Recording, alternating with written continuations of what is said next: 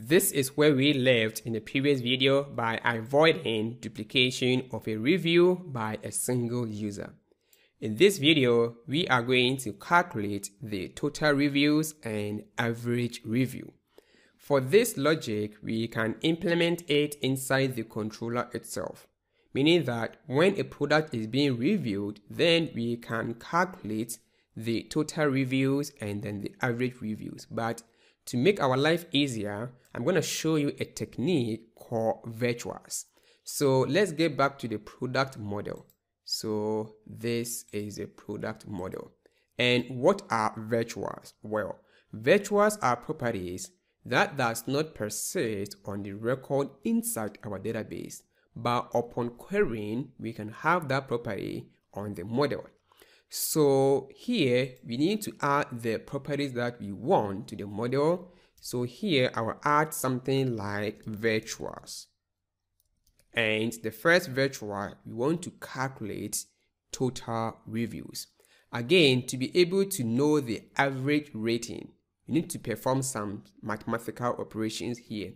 First of all, we want to know the total number of ratings. Then we find the average. All right. So first of all, let's add the total rating. And it goes like this. On the schema, which is the product schema, on that we have a property called virtual. All right. And as a function call, we are going to pass in any property that we want to have it on the product model. And what I want to add is called total reviews. All right. And the next one going to be a function called .get. And this .get, we pass in a callback function. And this one, we are going to use normal function because we want to have access to this keyword. So inside here, we have access to this keyword. So if you console.log this, let's have a look. Well, so what is this keyword? This keyword represents the instance of the product that we are fetching, right? So if we go to the Postman and make a request to fetch a single product, and if you check our terminal, let's have a look. Well, let me remove the console log from the review controller. I think I have some console log here. Well, not this one. So let me add some text here called this and comment this to know that I'm console logging the right keyword called this. All right, so let's check and let's scroll up here. And all right, this is reviews. Yeah, you can see that we have this. So this represents the instance of the object. In this way, it is the product. And which product? The single product. And we have these properties of the product as you see over here. So now we can take the reviews array and use .length on that. Do you get it? Yes. So here we need to return, or I can assign const product equal to this keyword. All right. And now I can use product instead of this. Okay, so going to be as return product dot reviews dot length. All right, so with this one, let's remove the console log. I have done that one already.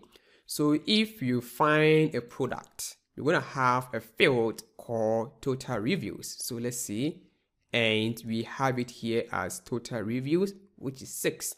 And if you check the array of reviews, let's see, we have 1, 2, 3, 4, 5, and 6. We have 6 reviews. So now we know the total reviews.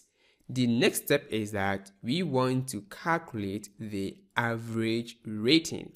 And this is how it's going to be. We are going to grab the total number of ratings. All right, we are going to sum them up, and after that we are going to divide by the total rating, right?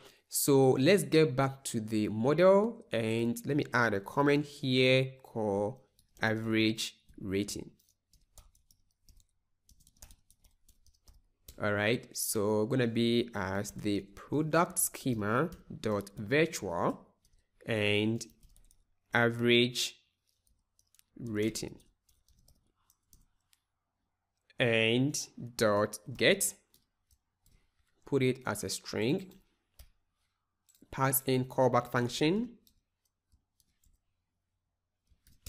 and we are going to calculate the total rating, and we can get it from the reviews, right? So over here we can use reduce method to get the total reviews, or we can use for each method. All right, so it goes like this. Let's assign the total ratings as ratings total. By default is 0. So we are going to use for each to add up the ratings inside the rating. All right, so let me assign to a variable called product is equal to this keyword. Now we will take the product. On that we have reviews, and we are going to use for each on the review.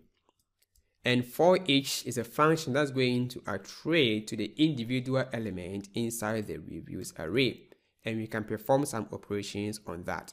So in here we have access to the individual review, and I'm going to use arrow function this time around over here for the review.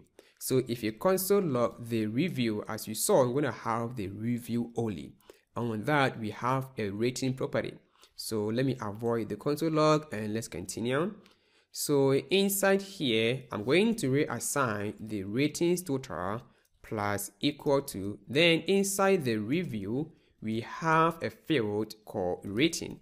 So if you check the response, we have the rating. So let's see this one.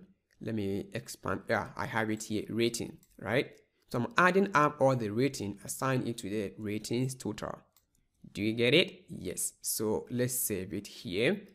All right, so next step is that we are going to calculate the average rating as we did over here. So here I will say calculate average rating,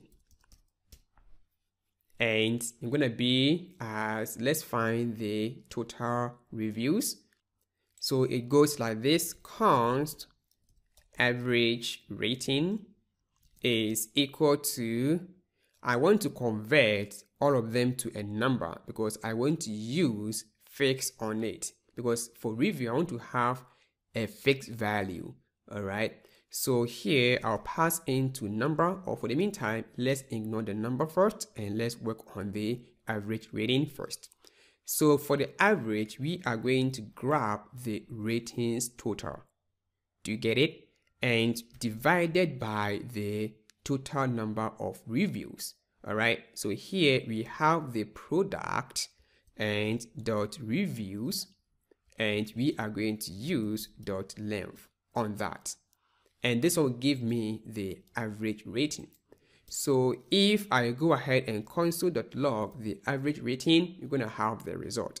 So let's return here as average rating, and that is it. So with this one, let's make a request to the product, and let's go down, and we have average rating of 5, because for each of these rating the user gives the product 5, 5, 5, 5, 5, 5. So the rating here is 5, and we have the total reviews. Then if I go ahead and give a new review, so let's remove this check-in here. I want to have some duplication of reviews. I want to make sure that it is working.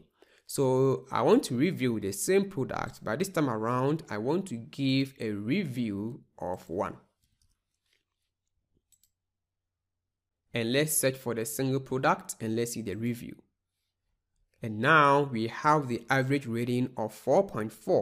So I want to convert this one to 1 decimal place. So I want to use fixed on the result. So let's get back to the product. That is why I want to convert everything to number and use to fix on that. So I'll cut from here and use number and function call paste it and use dot to fix and 1 decimal place. So let's send the request, and now we have 4.4 rating.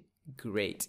All right, so let me bring back the check-in for the rating, and even for this we can create a middleware for that, but I think this one is okay for our likeness.